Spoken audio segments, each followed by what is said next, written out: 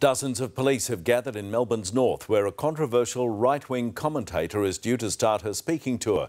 Mark Santomartino's in Somerton. Now, Mark, officers are on high alert for violence.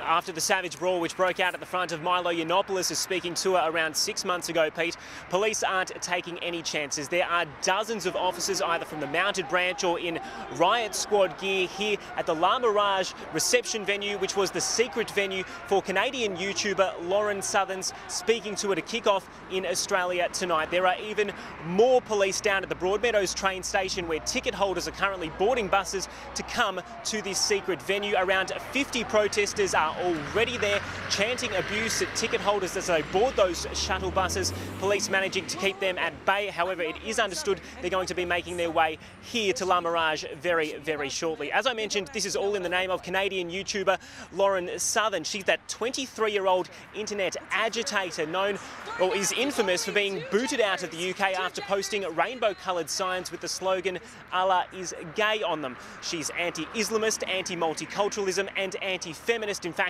last night she told A Current Affair that women aren't psychologically developed to be CEOs.